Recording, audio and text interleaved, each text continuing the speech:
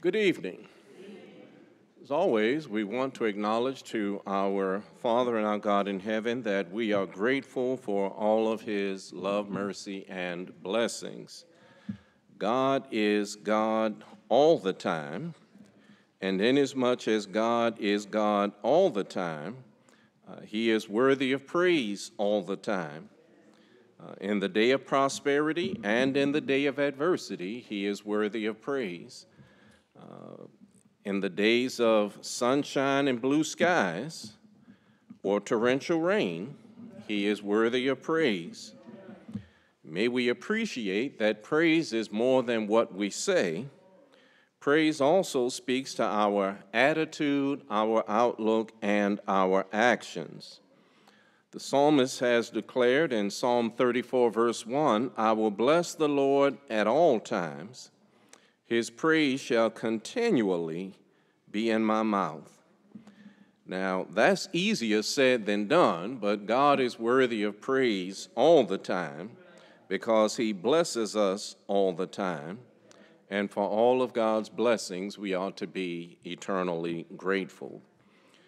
We want to direct your attention again this evening to Job chapter 1. We want to read again there verse number 8. Job chapter 1, verse 8, "And the Lord said unto Satan, Hast thou considered my servant Job, that there is none like him in the earth, a perfect and an upright man, one that feareth God and escheweth evil?" Based on the words here recorded in Job chapter 1, we want to use this evening for a subject, Can God Testify of Me? And as we consider the text that we have before us here in Job chapter 1, I stand in awe of the man that Job was. To endure what Job endured and still have the mind to praise God is a great demonstration of faith. I used to be in the habit of saying, when I grow up, I want to be like Job. But somebody pointed out to me, if you want to be like Job, you have to be willing to go through what Job went through. I just admire the man that he is, or was. When you look at Job chapter 1, if you know anything about Satan, you know when Satan shows up, he means no good. And this one who means no good shows up before God, and God brings Job's name up.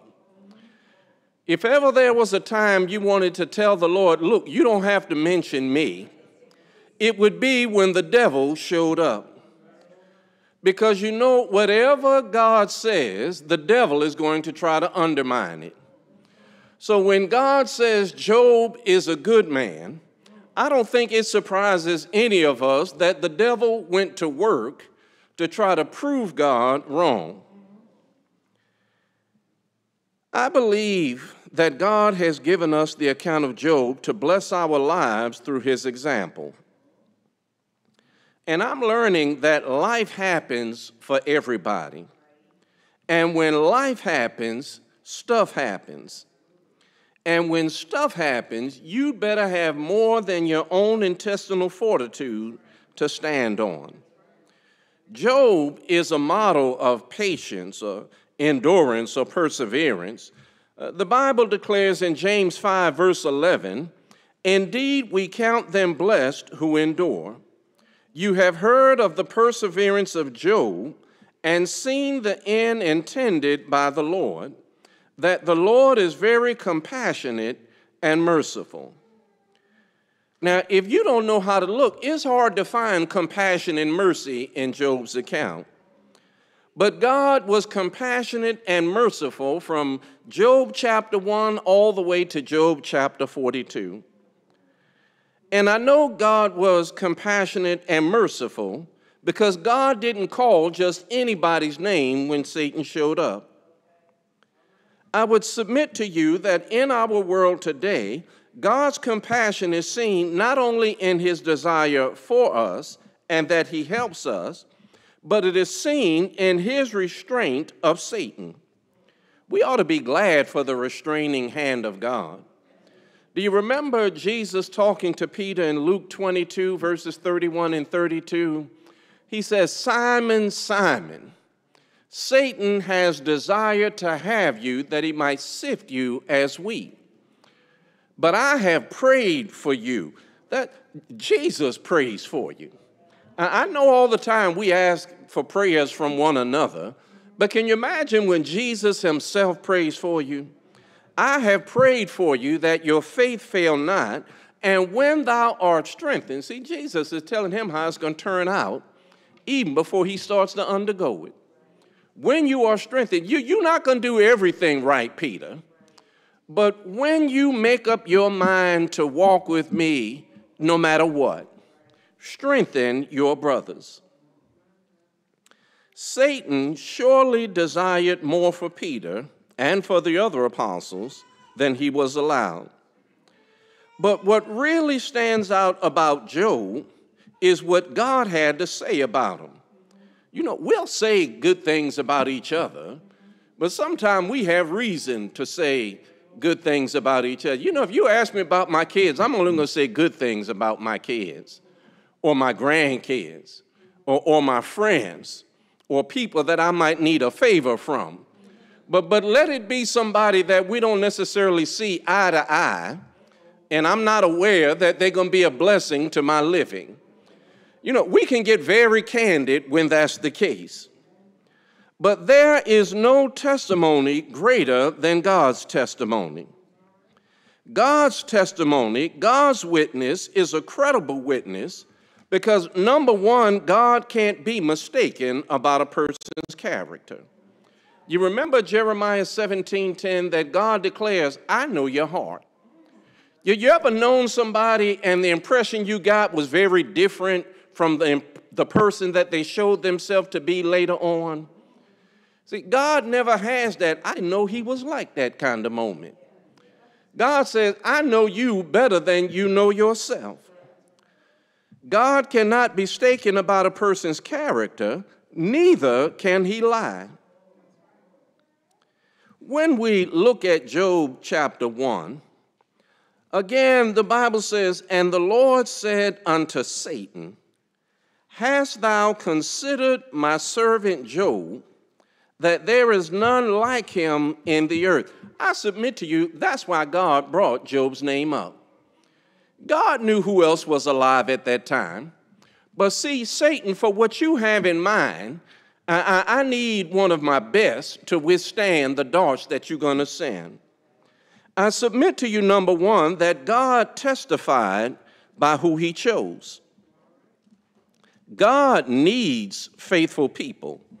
Do you remember Jesus in Matthew 9, verses 37 and 38? There the Lord said, the harvest truly is plenteous, but the laborers are few. Pray ye therefore the Lord of the harvest, that he will send forth laborers into his harvest. God needs faithful people. Now, not because we can do anything that God can, but God chooses to work that way. In the days of Isaiah, God sought for a faithful person. Do you remember in Isaiah 6, verse 8, God says, I sought for a man to make up the hedge, but I found none. Isn't that a poor commentary when God says, I was looking for somebody I could depend on and couldn't find him? God can use everybody, but he doesn't choose just anybody. There has always been a particular manner in God's choosing. There was a reason that God chose Noah in the days of the flood. There was a reason that God chose Abraham when he says, I need somebody that's willing to leave their family and all that they know. There was a reason that God chose Moses, somebody to deal with these hard-hearted, stiff-necked Israelites. There was a reason that God chose Mary. somebody to father my child and bring him into this world, to mother my child, rather, and bring him into this world. I believe that God, without providing us all the details, chooses of his people today to use them according to his will, just like he did Job in the text. One of the things that I marvel about when you read Job's account is Job was never privy to the discussions that took place between God and Satan. And nowhere in the Bible record is it ever indicated that God came back and told him why he went through what he went through. All we know is that in chapter 42, God turned his captivity. But from chapters 1 to 41, Job had to suffer. And I submit to you that there are at least two significant factors in God's choosing. Number one, he chooses us according to the ability that he has given us. God has not equipped anyone to be able to do everything. That's why he uses all of us. No one of us can do everything, but all of us are able to do something. God chooses us according to the ability that he's given us.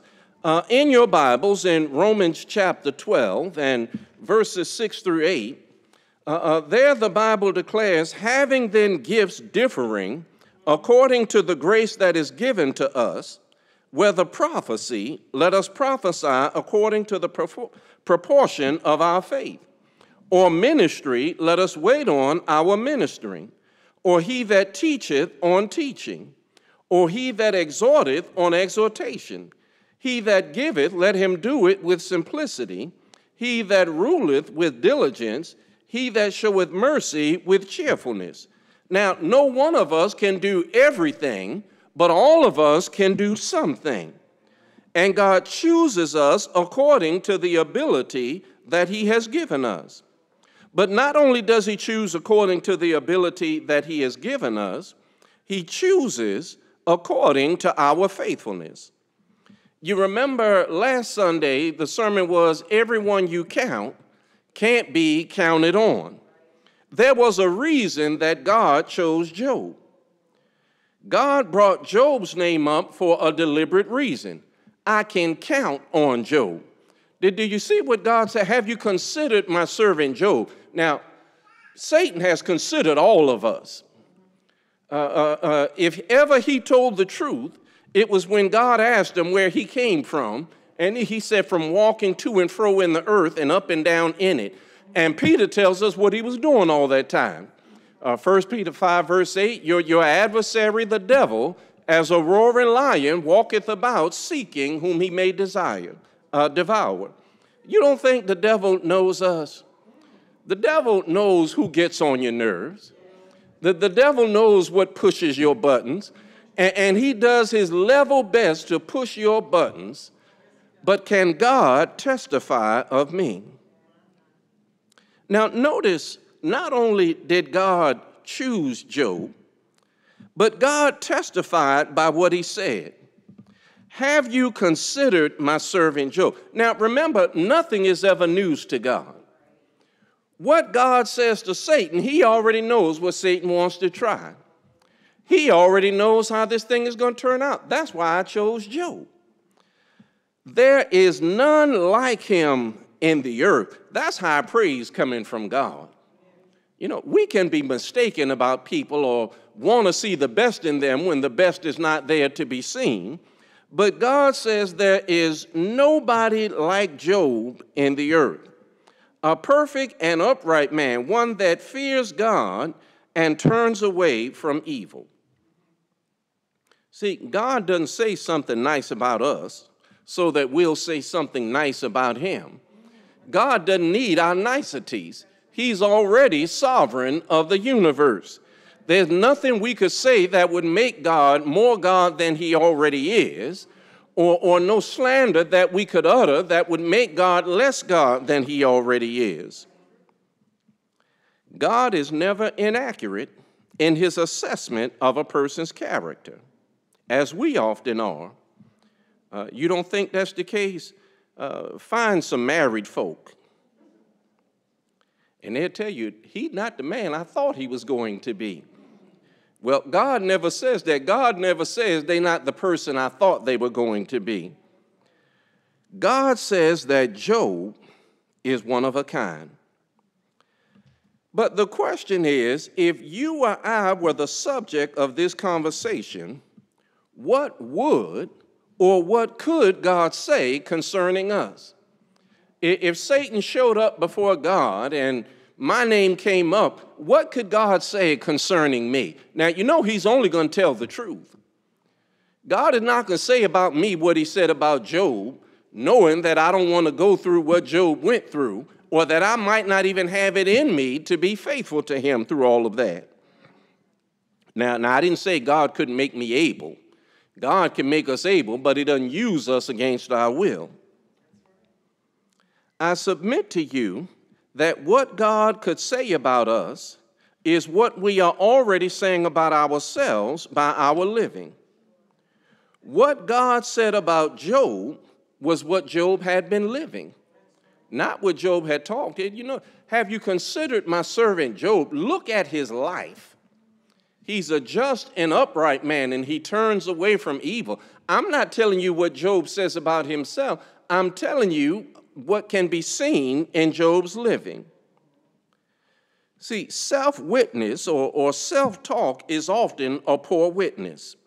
In Proverbs 20, verse 6, Solomon declares, most men will proclaim every one his own goodness, but a faithful man who can find. Now, mind you, when Solomon says we'll proclaim our own goodness, he's not saying we're good. He's just saying we'll talk good about ourselves. You ever hear somebody say, even before I was baptized? Now, I already know when you go back to talking about before you were baptized, you were a sinner. But you ever hear somebody say, even before I was baptized, I wasn't a bad person?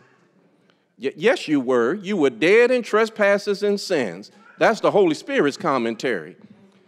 But Solomon says, most men will proclaim everyone his own goodness, but a faithful man who can find. Well, that's why God testified of Job. Job had shown himself to be a faithful person. And appreciate, no details are hidden from God. You remember Jesus' conversation with the Samaritan woman in John chapter 4? You remember Jesus told her, go call your husband? And she tried to answer that question like we sometimes do, by answering the question but not answering the question, because I don't want to tell a lie, but I don't want to be guilty. Jesus told her, go bring your husband. And so she answers, I'm not married. Well, that's true. You're not married, but you're shacking up with somebody right now. And you've had 5 husbands before that. You don't ever hide anything from God. Isn't it ironic then that we try to hide things from one another when we stand in God's full sight? Have you considered my servant Job? And then verse 9, then Satan answered the Lord and said, doth Job fear God for naught? See, Job don't obey you just because obeying you is the right thing. That there's a reason that Job obeys you. In verse 10, hast not thou made an hedge about him and about his house and about all that he hath on every side? Thou hast blessed the work of his hands, and his substance is increased in the land. One of the things verse 10 tells us, when you talk to God trying to tell on somebody else, you always end up telling on yourself. Do you remember in the Garden of Eden, God was talking to Adam, and Adam trying to lay everything to Eve's charge and end up telling on himself? Where are you, Adam? I'm over here hiding because I was naked. Well, who told you you were naked? Well, he's going to try to put it on Eve. Well, the woman you gave me. You remember, I was down here by myself. I was doing all right till she showed up. Adam, I don't seem to remember that being your reaction when God brought Eve to you. You, behold, this is bone of my bones and flesh of my flesh, and she shall be called woman.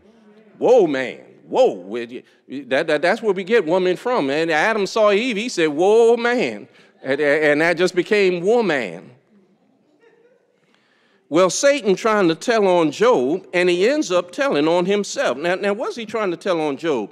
Job, he effectively said Job is a belly friend.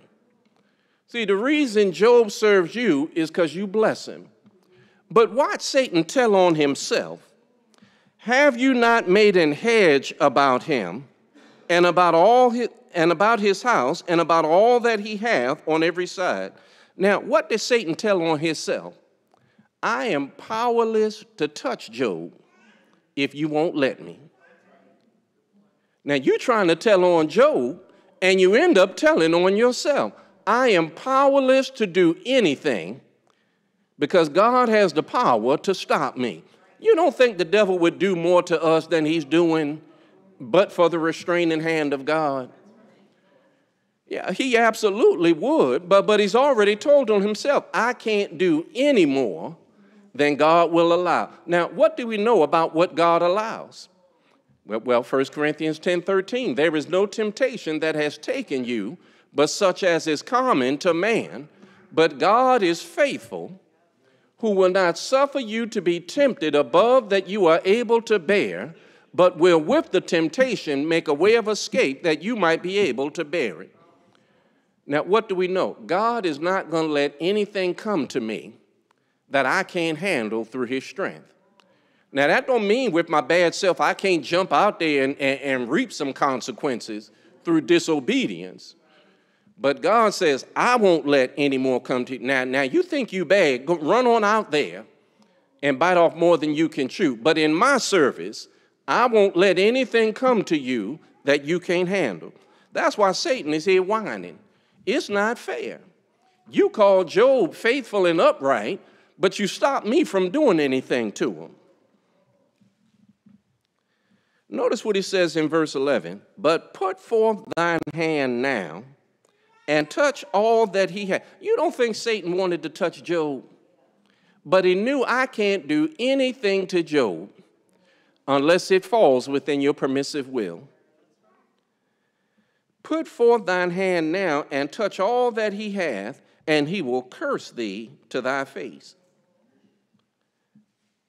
God knew Satan was lying. And the thing about it is, Satan knew he was lying, but he lied anyway.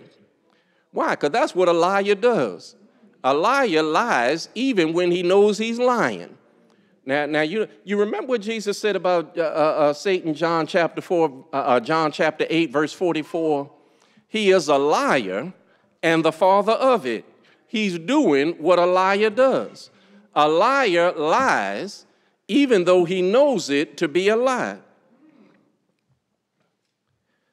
Verse 12, the Lord said unto Satan.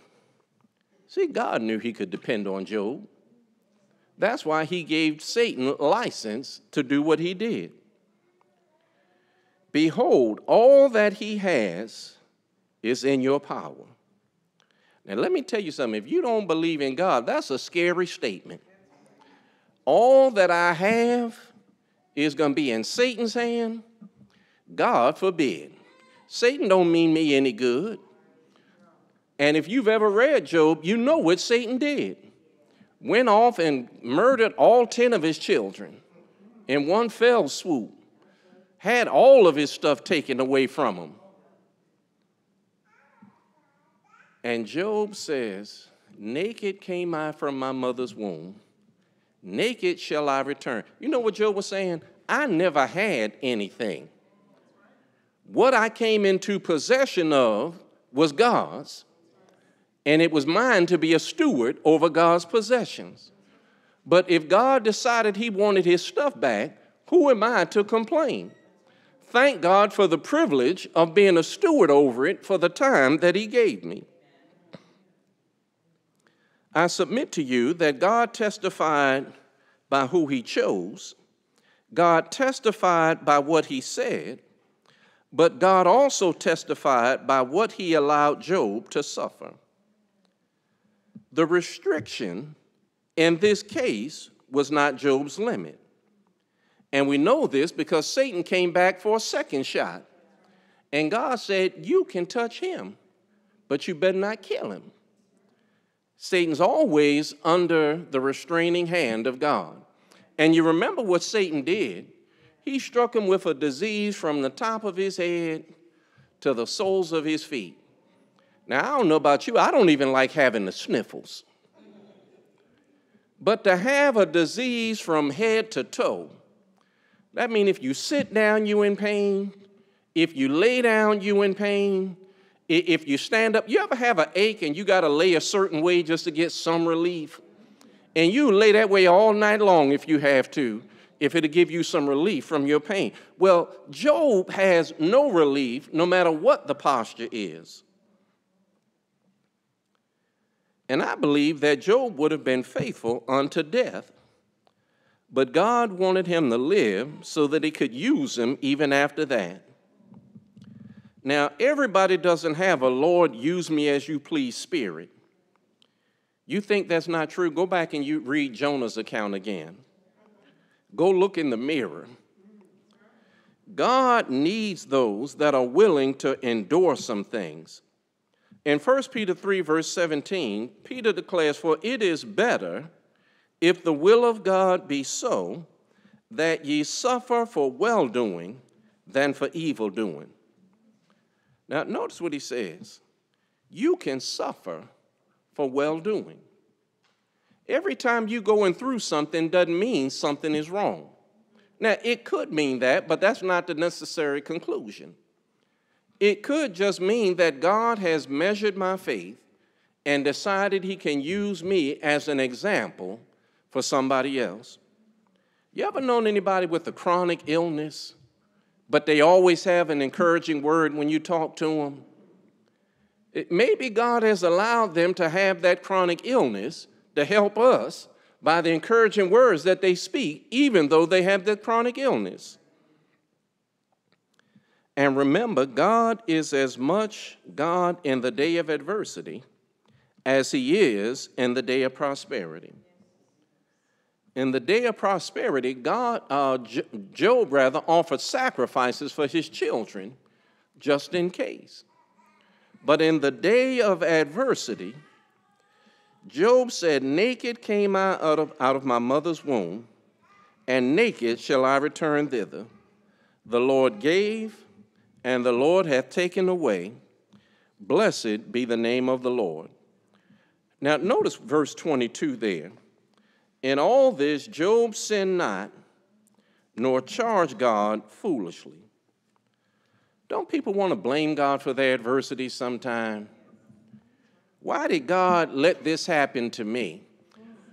A better choice might be, why did you make the choice that you made? See, bad choices bring bad consequences. But if I'm faithful to God, then I've got Job's outlook on it. I came in with nothing. I'm going to leave with nothing. And anything I had in my possession from the time I came in to the time I go out was God's. And God just let me hold it as a matter of stewardship. But anytime God decides to take his stuff back, how you going to get mad at somebody for wanting their stuff back? You let me use your car for a week. The week is up, you say, give me your keys back, and I got an attitude. That's your car. You were doing me a favor. I ought to thank you that you let me use it when you didn't have to. There was a reason God called Job's name. But can God call my name and depend on me that I will be faithful to him because it's the right thing to do? God calls us to be saved from the wrath to come by obedience to the gospel. The gospel message is the good news that Jesus died for our sins, that he was buried but raised the third day for our justification. God requires that we hear that good news, Romans 10:17, that we believe Jesus to be the Christ, John 8, verse 24, that we be willing to repent of sin, Acts 17:30-31, that we make the confession of faith that Jesus is the Christ, the Son of God, Matthew 10:32, And then as an obedient response to the command of God, we submit to being baptized in water for the forgiveness of our sins, Acts 2, verse 38. When we go into the waters of baptism, God washes away our sins by the blood of Christ Jesus, puts his Spirit inside of us, and he adds us to the church. And thereafter, God wants us to be the kind of child that he can depend on, that I can call your name even if Satan is around, because I know I can depend on you. Revelation 2, verse 10. Perhaps you're here this evening, you want to respond to the invitation. If that be the case, then we bid you to come as we stand and as we sing. Hi, this is Ricky Cook, one of the ministers here at the Laurel Church of Christ. We're glad you've chosen to watch our video broadcast. We'd also like to invite you to join us for in-person worship. We have worship services at 8 a.m. and another at 10:30 a.m. every Sunday morning. We also have a worship service in Spanish at 1 p.m. Sunday afternoons. Bible class is on Sunday at 9:30 a.m., and on Wednesday evenings at 7 p.m., we have Bible class in both English and Spanish. Please know that you're always welcome here. We look forward to seeing you.